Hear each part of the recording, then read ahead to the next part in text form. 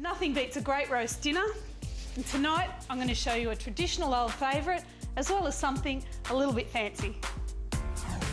Tonight on Home Cooked, Julie's tips and tricks for the 2 best roasts ever.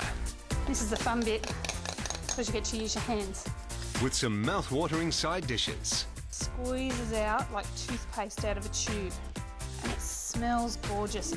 And a dessert that never fails to impress. It's as easy as anything, but really yummy. Plus actor Roy Billing carves it up in the kitchen. You don't get any pudding until you've eaten your meat and your greens.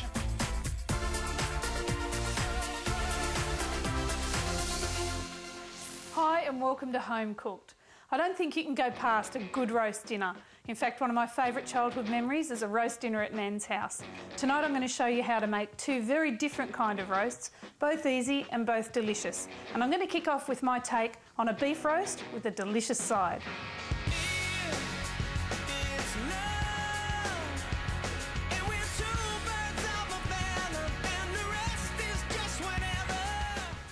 I'm going to show you how to do a roast beef.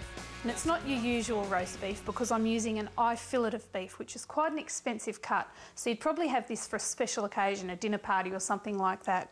It doesn't take anywhere near as long to cook as your traditional roast, so it's a nice easy one to do. First of all, I'm going to make a marinade to give the beef a beautiful, rich, spicy flavour. I'm going to put in some fennel seeds, ground cumin, a tablespoon of coriander seeds, 2 tablespoons of chilli, which you can leave out if you don't like spice. Then 3 cloves of chopped garlic and a good 1/4 cup of Dijon mustard. Then I just mix it all together until it forms a nice dry paste. I'm just going to spread that all over the roast. This is the fun bit because you get to use your hands. The eye fillet's a really tender cut. It's got hardly any fat in it. It's really juicy and delicious. So it's not like your usual topside roast or bowler roast that take quite a lot of cooking. It's just a really lovely piece of meat. It's the same cut of meat you'd use for a filet mignon.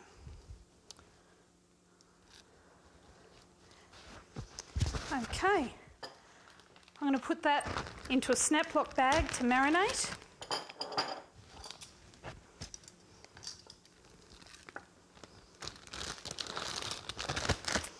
The reason I like to put it into a plastic bag and snap it shut is because you can get all the air out of there and it holds the marinade right up close against the meat. Means that you've got that beautiful flavour going all the way through your roast. Seal the bag and pop it into the fridge for at least 6 hours, or even better, 24 hours. The longer the marinade is on the beef, the more delicious it's going to be. So that's marinated for a few hours. I'm just going to brown it in a pan. A little bit of oil into a hot pan. And the reason that I'm doing this is to seal the meat, which will keep the juices in as it's roasting.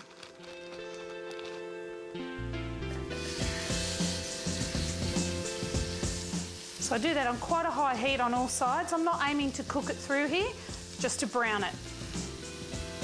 I can really smell those spices toasting in the pan. It smells really lovely. If I was cooking a bigger roast, an awkward sort of a joint, I wouldn't brown it in the pan. The way I would seal it in would be to throw it in quite a hot oven and then turn the temperature down.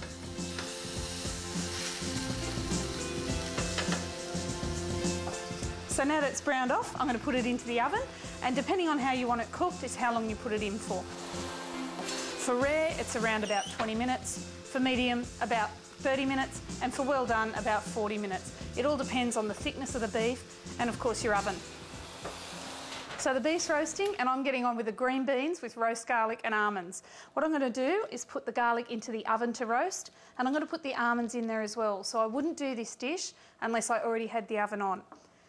So I've chopped the top off this head of garlic. Just going to put a few drops of oil on. And some almonds also, lovely slivered almonds. Spread those out on some baking paper on a tray. I'm going to put that into the oven. The garlic will take half an hour, but I'll need to get the almonds out a fair bit before that.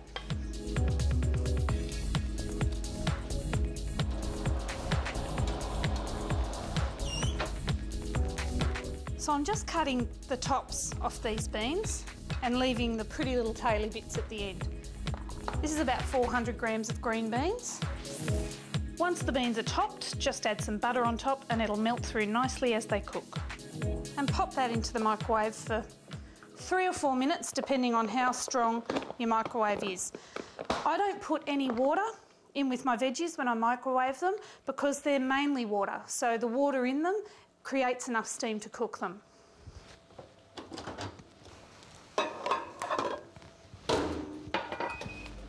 So the beans are cooking, the roast is nearly ready. Come back after the break and we'll serve it up. And a dessert that never fails to impress. It's as easy as anything, but really yummy. And later, Julie shares her cooking tips with Underbelly star Roy Billing. I think it's an important thing to have a relationship with butcher, if you know your butcher.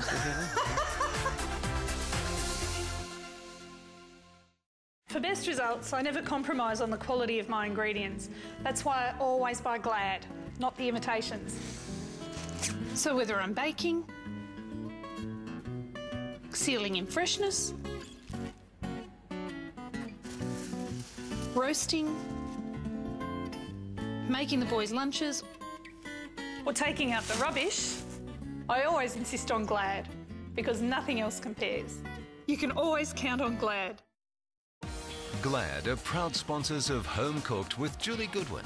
You can always count on Glad. Welcome back to Home Cooked. Tonight I'm doing a lovely marinated eye fillet of roast beef. I've done the beef and it's resting here. Next I've got my roasted garlic, which has come out of the oven and cooled off a bit. And if you watch, that just squeezes out like toothpaste out of a tube. And it smells gorgeous. It's really nutty, sort of a soft flavour rather than the harsh flavour that garlic can be when it's raw. And that mashes up beautifully with a fork, just like that.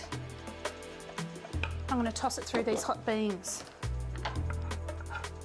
Put that into a warm serving bowl. And scatter it with these lovely toasted almonds. So that's a great accompaniment to the roast beef. Look at that. We'll just carve that up, and with some really good horseradish cream or some hot English mustard, beautiful meal.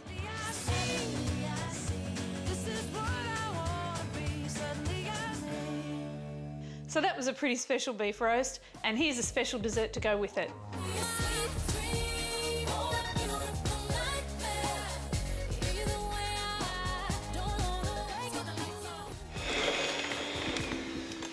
For my sticky date pudding, I'm just creaming together some butter and some brown sugar until they're pale and fluffy.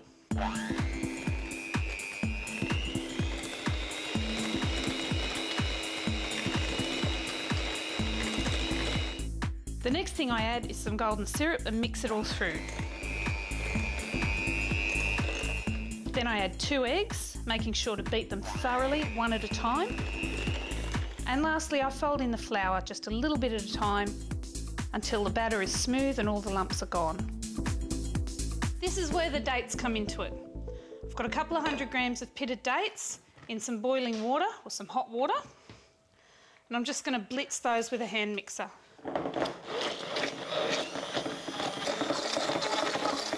Now to the date mixture, once it's nice and pureed like that, I'm just going to add a teaspoon of bicarb soda.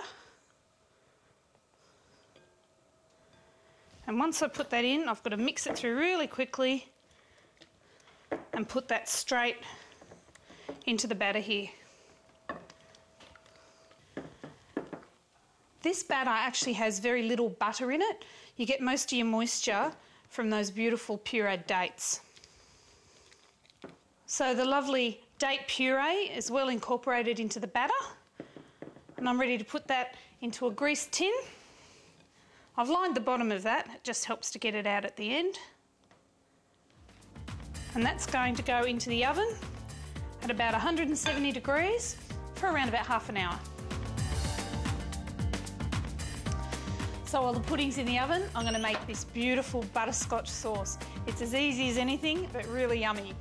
I just need a bit of cream, a bit of golden syrup, fair bit of butter and a little bit of brown sugar. And there's no trick to that whatsoever. You just bung it all in a pot, bring it to the boil and boil it for about 3 minutes. And that will come out the most delicious caramelly butterscotch sauce. Keep an eye on that as it's boiling away because it can froth up if you don't keep stirring it.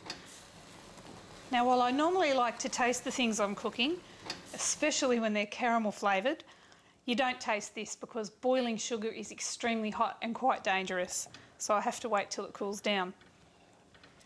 This sort of sauce could also be made for pancakes or poured over ice cream, so that'll thicken up a bit as it cools. I'm going to get that pudding out of the oven and I guarantee you this is a dessert that'll have them coming back for more. That's really moist and delicious. Stick around because after the break, Aussie actor Roy Billing is going to come in and help me cook a traditional roast the way your mother used to make it.